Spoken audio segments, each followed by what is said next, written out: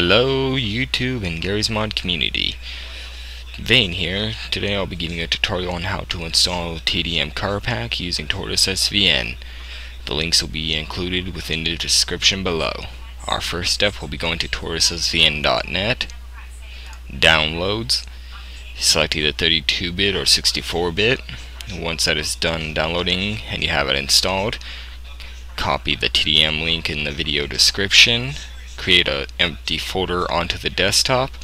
Once that is done, go into it, right click, you will see SVN checkout, load yourself into it, paste the link, TDM car pack link into the URL of repository, and click OK. Once that is done downloading, I'll show you how to drag it into your Gary's Mod folder. Now that the TDM car pack is done downloading, all you'll have to do is drag and drop into your Gary's Mod folder.